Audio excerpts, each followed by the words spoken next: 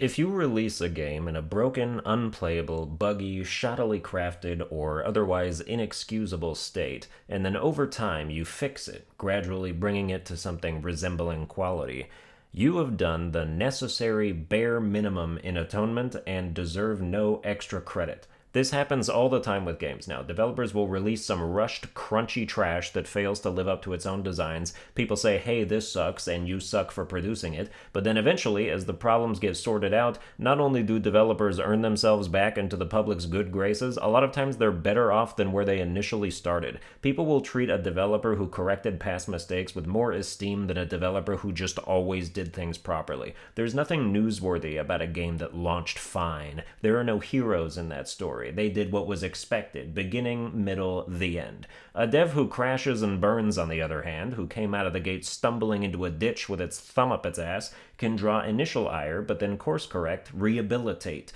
update, and patch its way back into the limelight as a success story, and we fool ourselves into viewing that as a happy ending. But it's not a happy ending. It's a neutral one. You created problems and then solved them. Why should that elevate you higher than never having created problems? Games launching with no obvious major issues is a rare occurrence now among big titles. It feels like a miracle that things like Elden Ring and God of War Ragnarok managed to pull it off. Meanwhile, two games that launched on the same day, Pokemon Scarlet and Violet and the Dark Pictures anthology The Devil in Me, stepped up to the plate and whiffed every technological fastball hurled at them. Scarlet and Violet have horrendous performance issues that are persistent throughout, and The Devil in Me, from what I've seen, is just actually broken in every regard, like Assassin's Creed Unity levels of broken, which is almost impressive. I bring this up because the Nintendo of America Twitter account posted a blurb about the first upcoming post-launch Pokemon Scarlet and Violet patch, which includes some bug fixes, but according to the notes doesn't really do anything about the performance issues or mention all the Pokemon that spawn inside walls and under the floor. It's weird though because they specifically mention fixing the bug that makes the Elite Four music play a 5-second loop over and over instead of the actual theme, which I didn't know was a bug. I thought they composed that bullshit on purpose, and I was like, LOL, they were losing it. But then under that, it just says, other select bug fixes have been made. So they specify that one, which makes me think nothing else substantial is happening this patch because they didn't find it important enough to talk about. However, in a note underneath that, they make sure to state this: we are aware that players may encounter issues that affect the game's performance. LOL, you mean the game itself? That's kind of the whole issue right there. Our goal is to always give players a positive experience with our games, and we apologize for the inconvenience. We take the feedback from players seriously and are working on improvements to the games.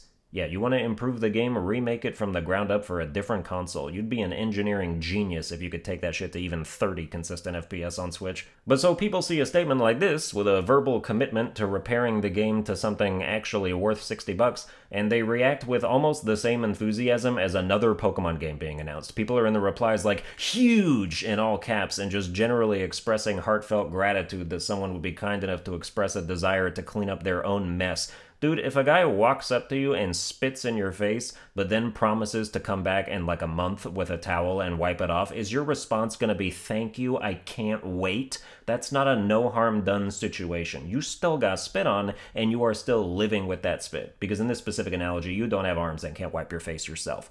I don't think forgiveness is warranted when that forgiveness can also be enabling the behavior in the first place. If consumers actually had convictions on a mass scale and boycotted the things they said they were going to boycott and were able to mete out tangible punishment to developers/publishers/decision makers who failed in objectively terrible ways, we'd get better games. They wouldn't settle for an undercooked turkey of a video game if there was a real threat to their job security. Pokemon Scarlet and Violet broke Pokemon sales records for their first week, despite all this. Tell me who at the Pokemon Company or Game Freak or whoever sees that and goes, oh, we need to fire the people responsible for this mess. Incompetence doesn't matter if the game still sells. Whichever people during development said, fuck optimization, we're not pushing the date back, get this game out on time, whatever it takes, are popping champagne bottles right now. Their game releasing more broken than any Pokemon game before it is still a success to them, because we all still bought it, and they're looking at comments thanking them for professing a general inclination to maybe fix some of its issues,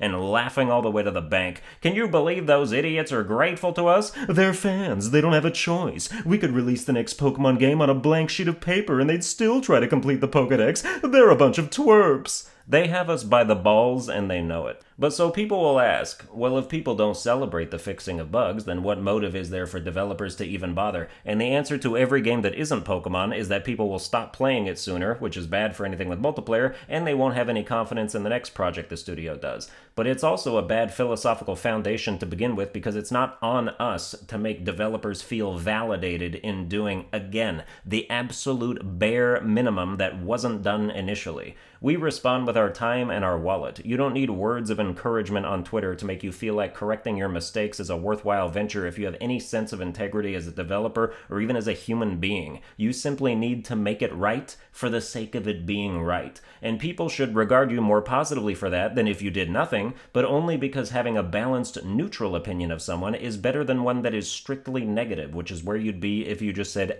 who cares, and left your last project in the mud hoping pigs will play with it. I'm saying don't treat developers who are breaking even by turning a negative into a positive as heroes for doing so. Don't say thank you, just say good.